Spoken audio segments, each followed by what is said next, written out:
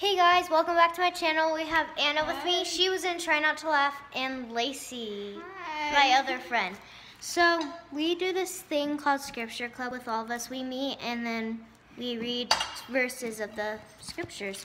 So we're gonna get right into that. Okay, so we usually have a snack, but we already ate all the Rice Krispie treats. So yeah, let's get right into it. So I'm going first. Okay. The words of Jacob, the brother of Nephi, which they spake unto the people of Nephi.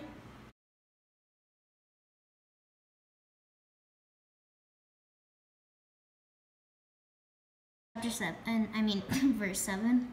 For the Lord God will help me, therefore I shall not be confounded. Therefore I have set my face like.